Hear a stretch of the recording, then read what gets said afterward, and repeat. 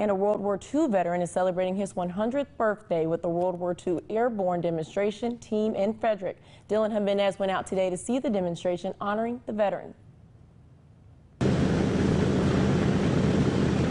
It was a big day for Lieutenant Colonel David Hamilton. I'm just very happy to be here, particularly among friends.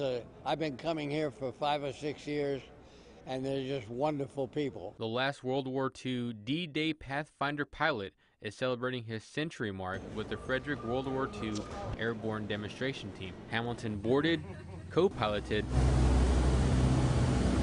and completed the demonstration.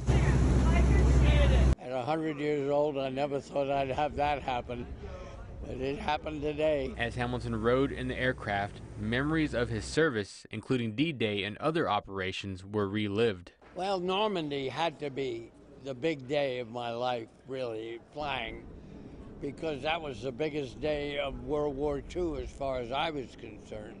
I was fortunate enough to be in a very elite outfit called the Pathfinders, and we were only 20 crews, but we were the top of the spear that invaded Normandy.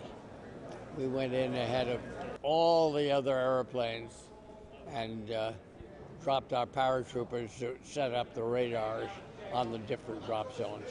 And after 100 years, Hamilton shares his secret to longevity. Well, I don't know. Good genes and the bad aim of a lot of anti-aircraft guns. Dylan Jimenez,